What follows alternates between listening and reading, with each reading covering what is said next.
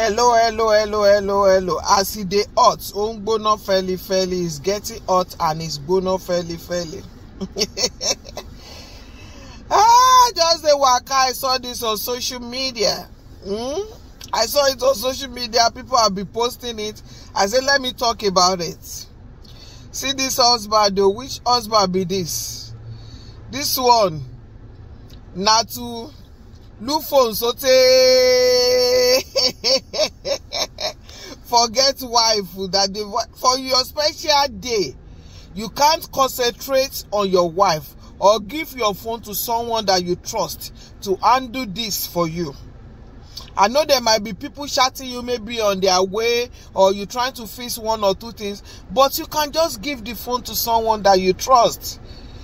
At least you will have your brother, your blood that you can trust with your phone that can do that for you. Not on your special day that you're supposed to be hugging your wife, in fact, kissing your wife. You were busy pressing phone till you walk. Abba. My advice to the wife is be ready for this. Be ready for this. Believe and know that your husband is married to phone. So, don't get yourself woke up if you start seeing this when you're at home. Don't talk like that. Don't talk. It doesn't mean. Okay, let me say the other way around. It doesn't matter. It might be maybe there's special need for using phone that day to communicate with guests. That doesn't mean it's going to be on phone.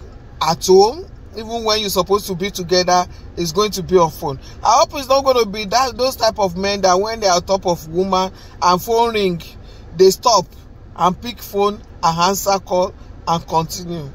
If any man try it with me, I will push the man away.